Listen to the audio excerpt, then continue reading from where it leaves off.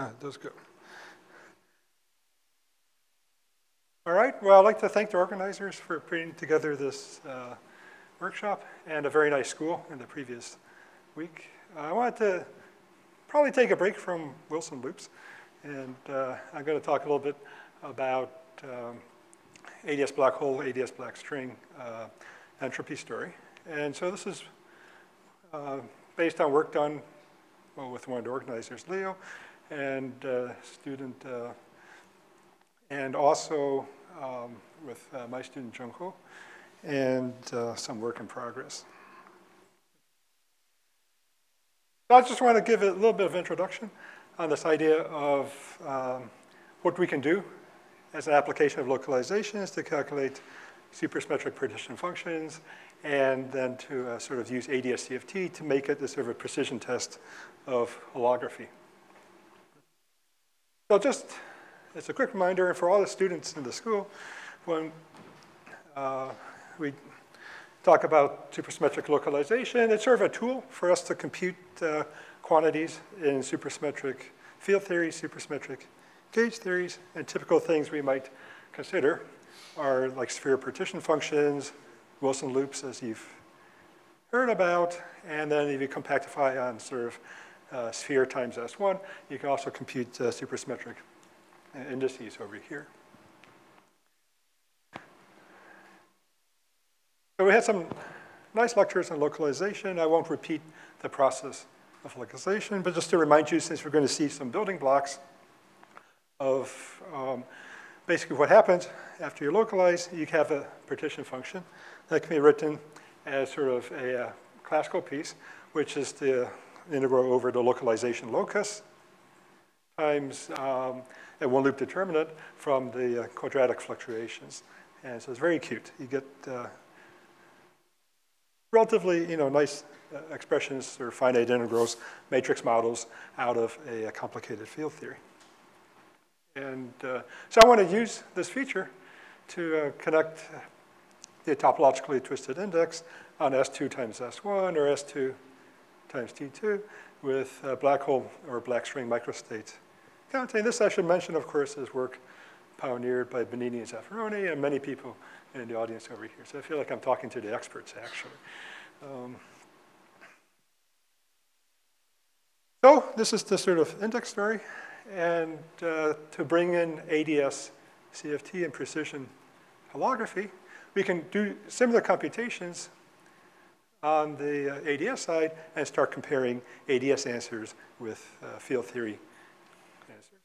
And so standard things you can do that's been done for quite a bit is, let's say you look at global AdS, and you can relate that to sort of partition functions on spheres. You can work with black holes in AdS, and now you have a time-like circle over here, so sphere times S1, or you consider a black string in AdS, and you could have something like sphere times T2, T2 being related to basically the longitudinal directions of the string. So we're going to end up focusing on black string in AdS 5, so let me just sort of sketch the setup. So if you have a black string in the de Sitter space, in the AdS CFT side of things, you talk about sort of UV or IR, boundary or horizon. And on the boundary, you have asymptotically into de Sitter space, AdS 5. And as you approach the horizon, you have AdS 3 times S2. Now, if I think about an AdS CFT sort of language, I take AdS 5, and with this topology, I have a four-dimensional boundary with topology S2 times T2. So from the UV point of view, I could talk about some sort of supersymmetric field theory on S2 times T2. On the other hand, if I focus on the near horizon AdS over here, AdS 3 brings down a T2 on its boundary. That means from the field theory side, you can sort of see things both as a four-dimensional field theory on S2 times T2, or a two-dimensional field theory on T2. And of course, the relation is essentially through compactification of S2. The highlight of the string, of course, is the torus, which should remind you of modular invariance and SL2Z transformations, and we will see that sort of showing up in this game. Yes? In what sense is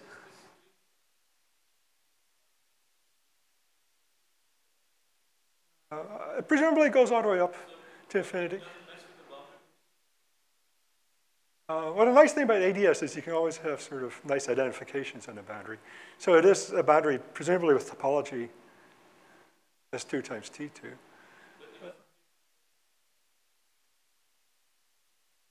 It does. Oh, question is, what's the fall off, you mean? How fast does it fall off to approach AdS? I'm afraid I don't know the answer to that, but.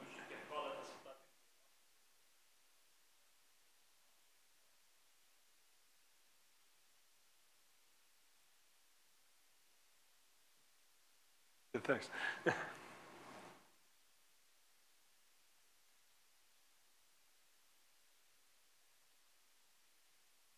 I'm going to end up talking about the index on the S2 times T2 for that sort of reason of exploring the black string. But more generally, this idea of these AdS black objects and the topologically twisted index was pioneered by Benini and Zaffaroni and many friends in the audience as well. And the general setup is to imagine you take an object with some horizon topology of S2, and then you can turn on some magnetic flux, so magnetic black hole, magnetic black string. And for that reason, there's sort of an S2 floating around in anti-de Sitter space. And then when you sort of look on the field theory side of that, by having magnetic flux on S2, essentially you've turned on a monopole background, and you end up with sort of background R symmetry flux on S2. It has to be done correctly to preserve supersymmetry if you're looking for supersymmetric solutions here. And the end result is that you end up with a partial topological twist on S2, where the monopole flux basically cancels the spin connection, and you end up with a system that can be computed using localization, this topologically twisted index.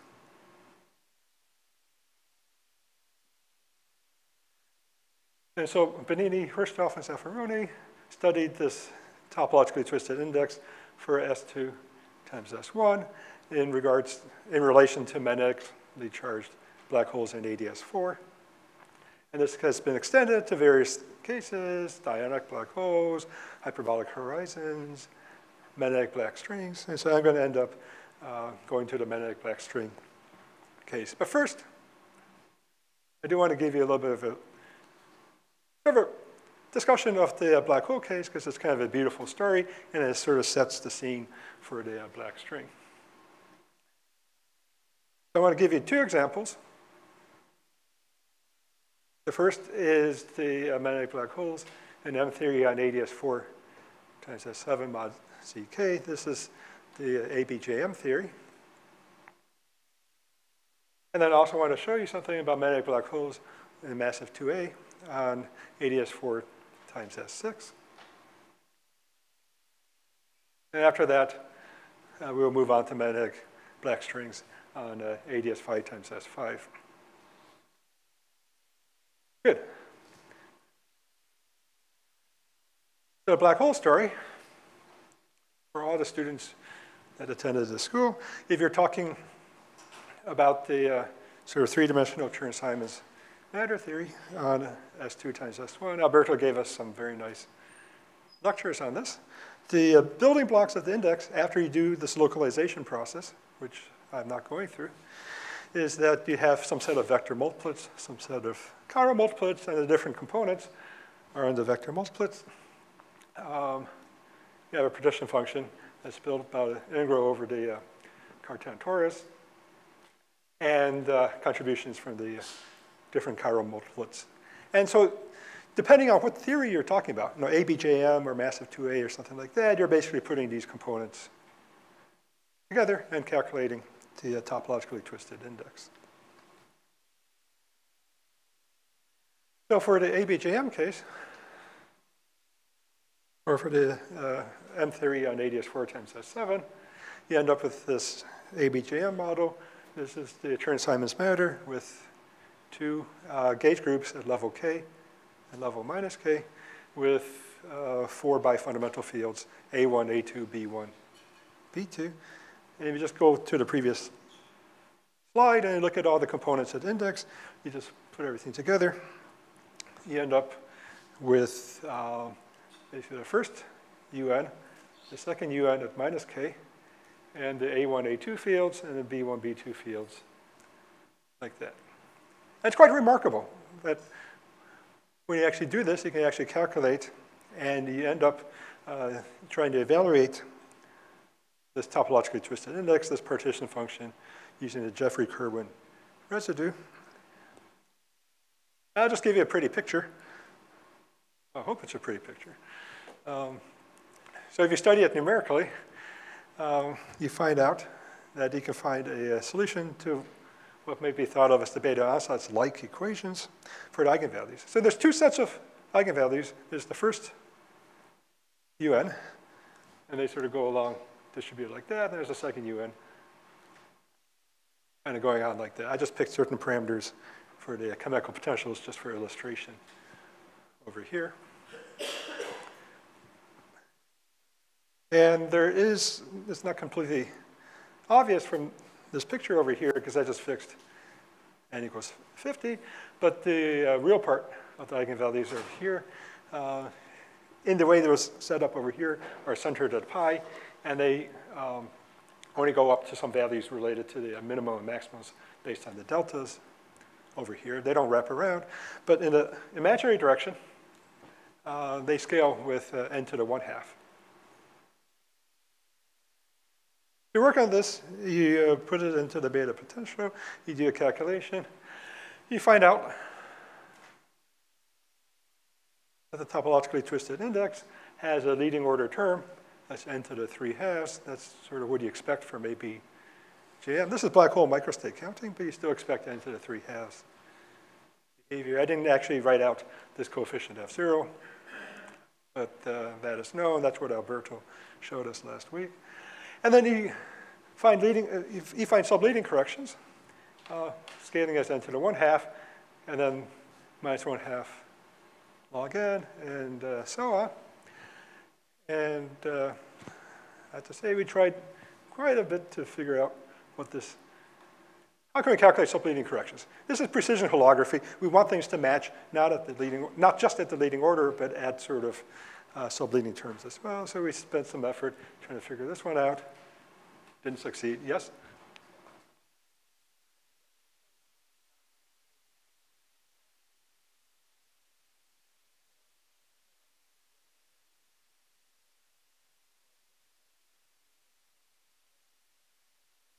Absolutely. How do you know that? I do know it had to match. Well, the question is, the index computes things with a sign, right? -1 to the f, and so you can get cancellation on index. Why do you expect this to maybe match black hole count, microstate counting, or something like that? I don't have a precise answer for that. I hope the experts might be able to say something about that. But it is a little bit interesting, because there are examples where you just do like superconformal index, n equals Fourier mills, large n limit, or something like that. You get order 1 scaling because of the large cancellations.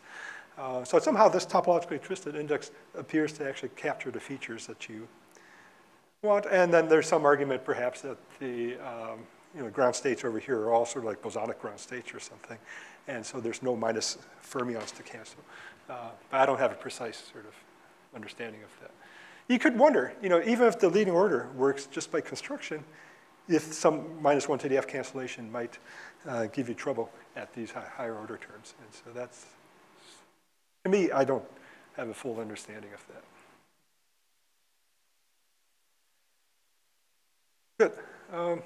It is kind of curious that we tried our effort to get n to the 1/2 to figure out, study it numerically, and you realize that the log n coefficient, looks very much like -1/2, so we had to conjecture that in fact this is minus 1/2, and more than just that, it appears quite universal, independent of the fugacities or the chemical potentials that you turn on. And if you're a little bit careful, you can try to do a one-loop quantum supergravity calculation, and we're able to reproduce that from the supergravity side. If you're a little bit careful and realizing that these black holes are actually embedded in AdS5 and not just the horizon. So somehow the embedding of the black hole in AdS5 seems to be important to get this coefficient to match on the gravity side.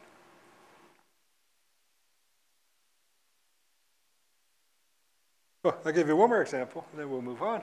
This is the massive 2A case that was sort of promoted by Guarino, Jeffries, and Varela. And here you just have a single SUN gauge group at level K. The level's not balanced. It's just plus K. There's no minus K. And so you get into the 5/3 scaling out of this model. The index, again, has a contribution from the single SUN vector multiplets, and then from the 3 matter fields over here. So again, many friends in the audience worked on this calculation for the topologically twisted index. Do the calculation. I'll just give you the picture one more time. That this time there's a single set of eigenvalues distributed approximately on a straight line, but you see higher order corrections showing up when you compare the solid line is the leading order result. The dots are the exact numerical results. So sure enough, they were able to get the leading order term over here, correct analytic functional behavior, and everything like that. If you look at subleading corrections, you find it skips a few orders of n to the 1/3, and the next term, this is numerical evidence, is n to the 2/3, n to the 1/3, and log n. So there's expression in the ABJM case, you can find minus 1/2 log n with reasonable numerical support. The question is whether we can figure out anything to do with the log scaling over here, and then turn that around to an AdS type calculation. And that's sort of work in progress.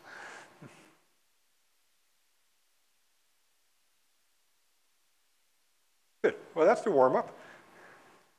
Now I want to move on to the black string story, or the S2 times T2 index. And so let's consider one more case.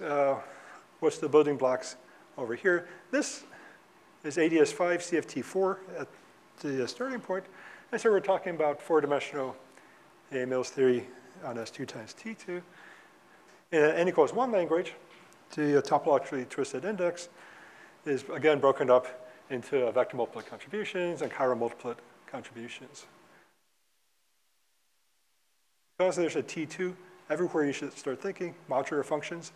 And sure enough, theta functions, Dedekind eta function, things like that. You have everything written quite nicely in terms of functions on T2. Unfortunately, they're harder to work with in some cases as well. So these are the building blocks of the index. We want to assemble it according to n=4 Mills on S2 times T2. And so let me mention the framework of this calculation, or the framework of the holography, is in AdS5. We're going to have a magnetically charged black string in AdS5. That string over here, it's easier to actually construct, or what you usually do is you go down to some U1 truncation. So U1 to cubed, sometimes called the STU model, which means there's 3 U1 fields, there's 3 charges. You can turn on 3 magnetic charges. It's a string, so the electric charges are a little bit different in 5 dimensions. So it's basically just turn on 3 magnetic charges. And we can call that N1, N2, N3. There's a constraint from supersymmetry, which you can realize is the sum of the charges in this convention is equal to 2. You end up with a near horizon solution. The near horizon solution was basically studied by Bonini and Bobev. And so So you know more or less all the properties you want to know at the horizon. The full magnetic string solution in full AdS5, well, you have differential equations. You can integrate them numerically in certain special cases. You can get some analytic solutions. There's reasonably good evidence that these strings actually do exist as supergravity solutions, but the most complete information we have is basically at the horizon. So on the field theory side, because we've turned on these magnetic charges for the string, we have magnetic fluxes on S2. The torus itself has some modular parameter tau. And then in the field theory, you can also turn on chemical potentials. This time there's 3 deltas, delta 1, delta 2, delta 3 for the 3 U1 fields, which means the topologically twisted index in general will be a function of the chemical potentials, the background magnetic charges implementing the twisting plus the flavor, and then the torus parameter tau.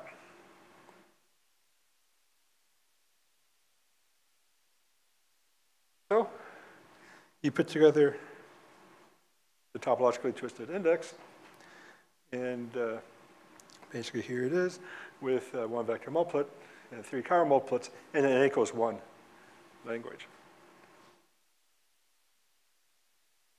Again, you calculate. So you use the Jeffrey-Kirwan residue, and you re-express this in terms of a sum over solutions to what you might call the beta ansatz-like equations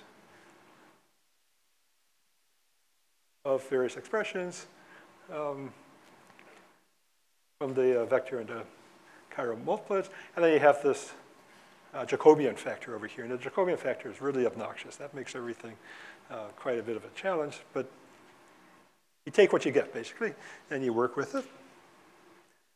And what you find is kind of interesting. Here's the beta ansatz-like equations. Where the eigenvalues, if you want to call them that, are basically these ui's and uj's. And so u1, u2, u3 up to un. So you want to solve these expressions over here for the u's, basically. What we can find, or what Hosseini, Nedlin, and Zaffaroni discovered, is if you want to avoid the complication of these Jacobi thetas, what you can do is you can expand what might be called the high temperature limit. This is the limit of the shrinking time-like circle. So this is not a thermal theory, it's a supersymmetric theory, but I sometimes call it temperature just by analogy. And so you, in the limit of the shrinking circle, now you have modular transformations. Tau goes to -1 over tau, so this tau goes to I0, can be replaced by tau goes to I infinity. You end up with simpler expressions over here. You solve it, and you find out, let me just give you the pictures, the equations over here, that the eigenvalues can be equally distributed along the time-like circle.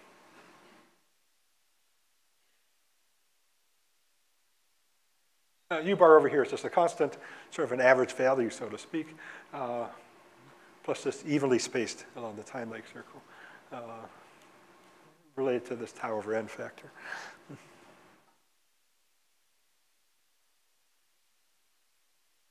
Now, in the black hole case, in the S2 times S1 case, it was more complicated. It was those sort of lines and curves and things that I showed you.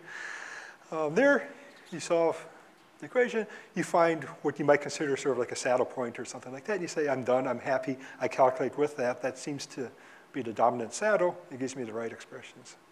Well, here it's interesting. You should remind yourself that this is a torus. You should remind yourself there's SL2Z going on over here. So if I had a solution this way, what happens if I do an S transformation? Tau goes to -1 over tau. Well, it flips it like that. If you actually check, this also solves the beta ansatz equations. This does too. So does that. So does that. It's very fun.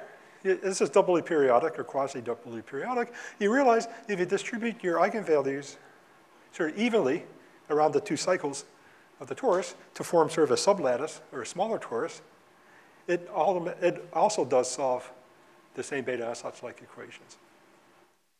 And in fact, if you really want a modular invariant answer, you need to keep all these solutions. So this is an example where you have not just a single saddle, but you have a sum of saddle points or a sum of solutions that you need to take into account for your modular invariance.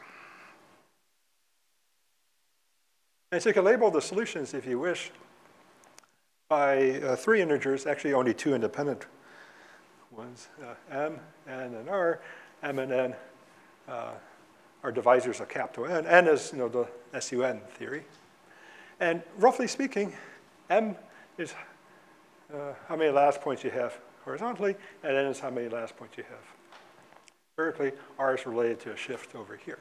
So your original torus has modular parameter tau, and then your sublattice, or your smaller torus over here, can be described by modular parameter tau tilde. This is going to show up several times, m tau. So it's basically a fraction m over n times tau, but it can be shifted, as this picture shows over here as well. Not to say, we haven't proven that this is the complete set of saddles, or a complete set of important saddle points. But this appears to be a minimal set that's needed to enforce modular invariance. Let me just, yes? All these are related by SL2Z, absolutely. This picture or this equation here?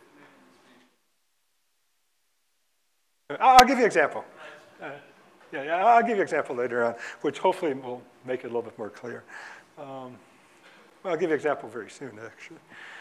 But anyway, let me just give you an equation before I give you an example. The idea is that the topologically twisted index really should be thought of as a sum over sectors. Each sector is labeled by these 3 integers, 2 independent parameters. And the partition function in a single sector is just exactly what you might think it would be. It's just the original object with the UIs substituted for their saddle point expressions. You play with it a little bit, you find out there's a function of the original torus, tau, and a function on the smaller torus, tau tilde, over here, where this is all built out of some sort of a Jacobi form, if you wish.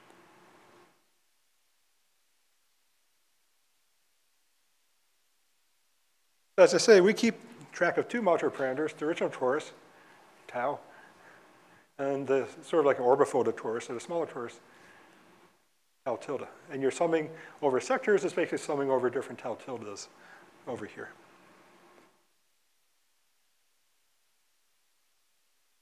So here's the picture. Basically,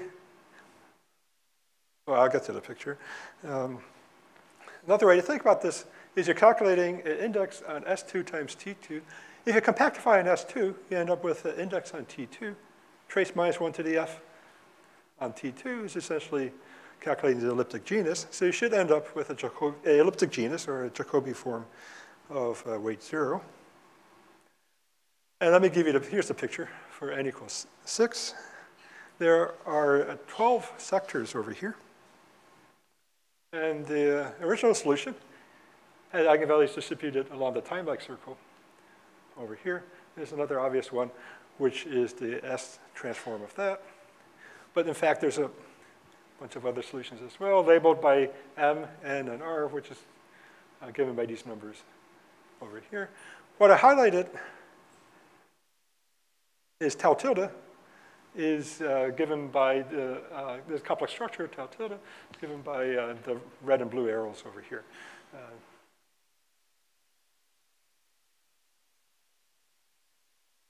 So what happens to modular covariance, or modular invariance? Well, if you look at T transformation, tau goes to tau plus 1. These are the orbits of those 12 sectors, and tau goes to tau plus 1. Probably the easiest one is the starting point over here, when they're all distributed vertically like that. The top eigenvalue, well, over here is essentially the same as down there, but this top one over here will get transformed up here to tau plus 1, so to speak. And so everything gets translated this way, this way, this way, that way.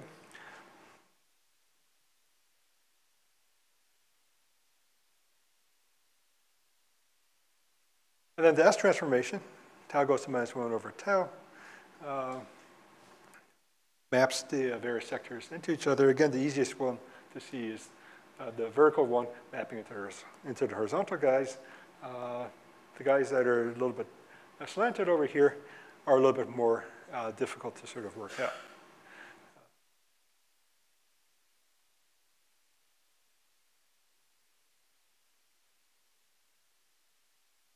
As you see, these sectors depend on having these two integers, m and n, that multiply to capital N. And so if you have SUN, where n is a prime number, then there's only two ways to do it, 1 times n or n times 1. But if you had composite numbers, which can be factorized in various different ways, then you have a more complicated sort of set of subsectors.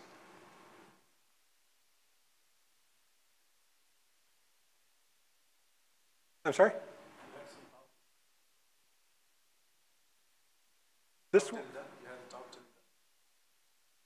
Oh, I mean, what is tau tilde?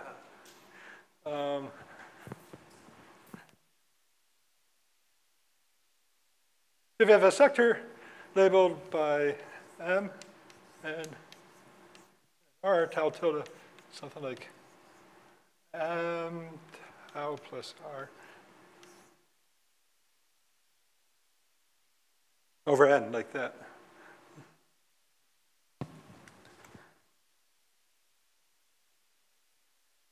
I'm sorry?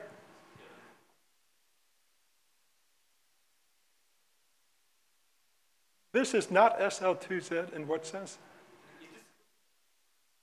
Oh, no, this is not a transformation. No, this is just defining the tau tilde parameter. No, sorry, that's not the transformation. What happens, well, you see what happens here. Now I do, tau is my torus parameter, and there's only one tau. You take tau, the tau plus 1, tau tilde, in some sense goes to tau tilde plus M over N or something like that.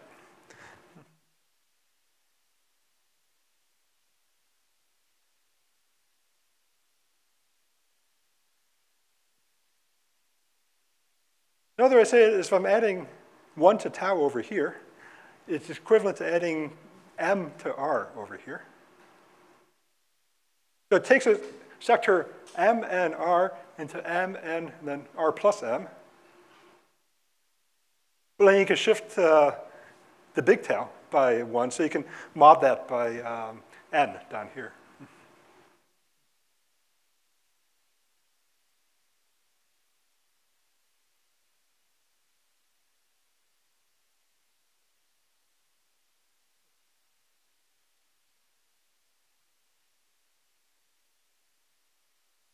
All right, well, with this in mind, let me just sort of, let me move on to the high temperature limit.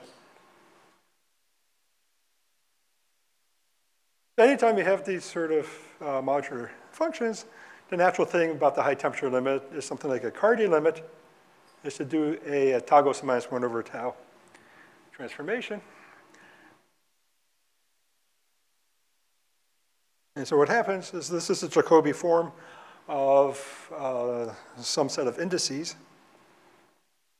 And so the transformation of the partition function is, so the primes, all the primes are the S transformed version of the original guys.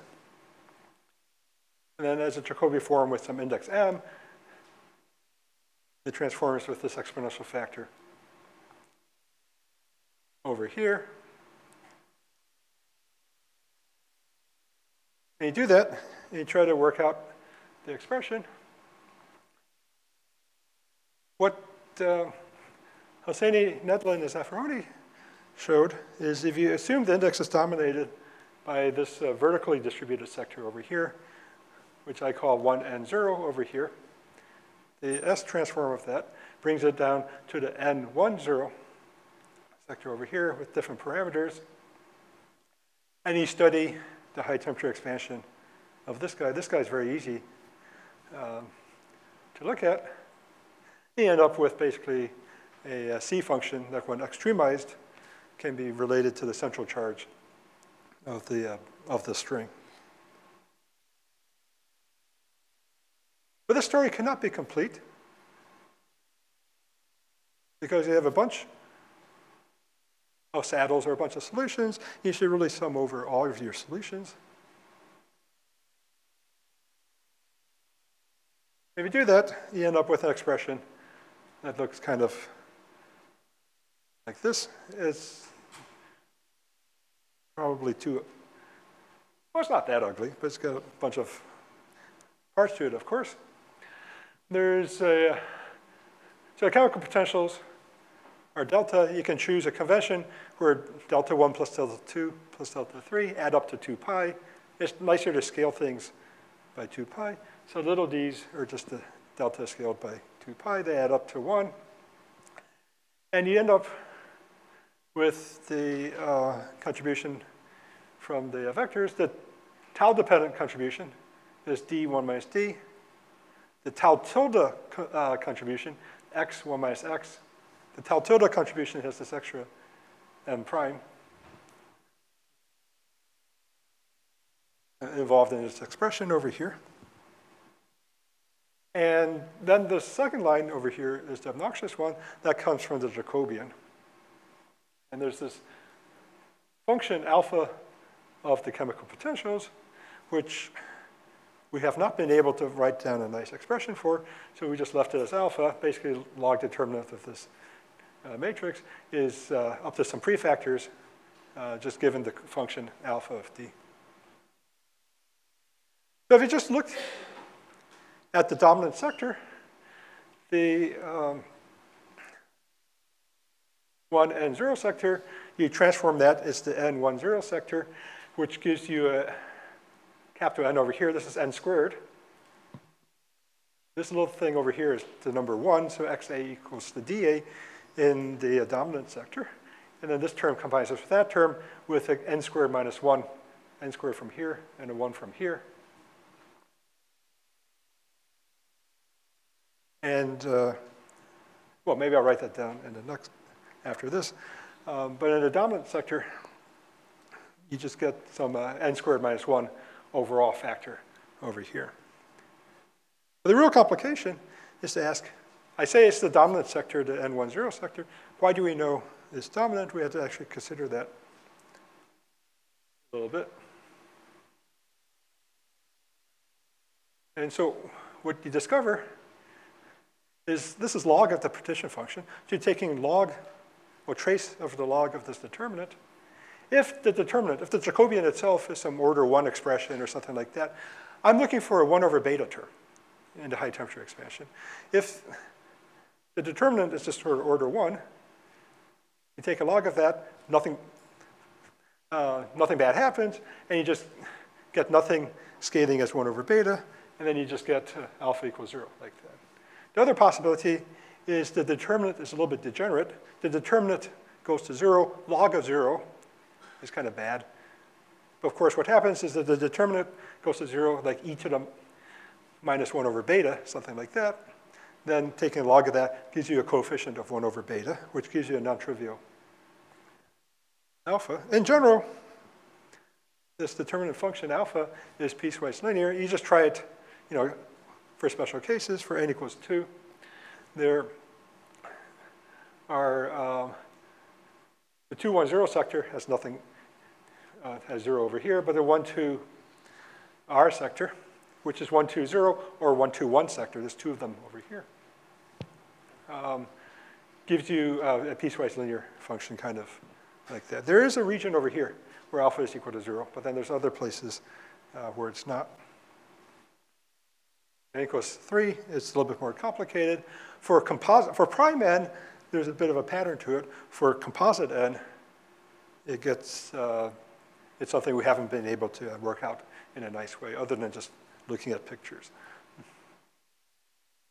So when n is composite, it's a bit of a mess. Nevertheless, for these cases that you study, and in certain regions, like if there is a region where alpha more or less doesn't contribute, then you might be able to show that the dominant saddle really is dominant.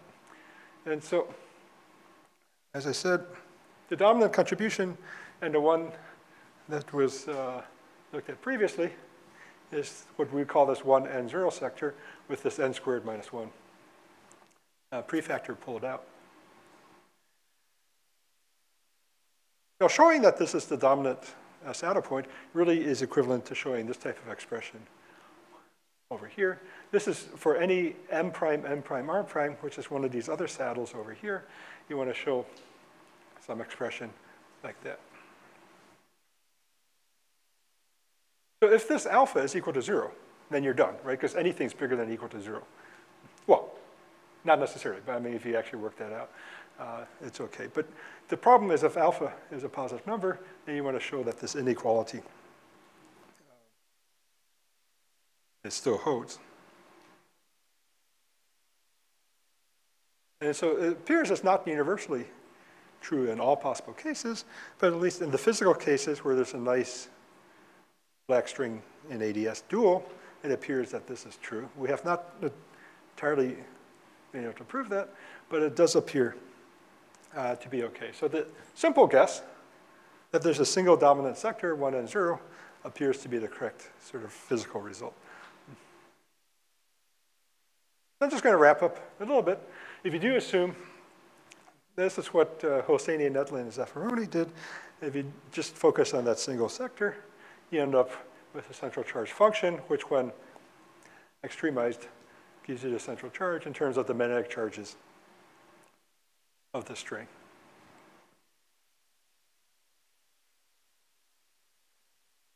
Good, so some of the final thoughts.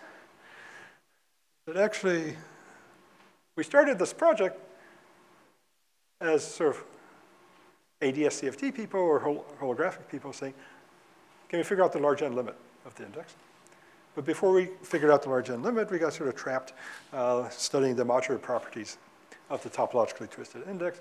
So it would be interesting to go back to the large n limit and ask what happens. Now, of course, in this high temperature limit, you get this 1 over beta and some central charge that scales as n squared.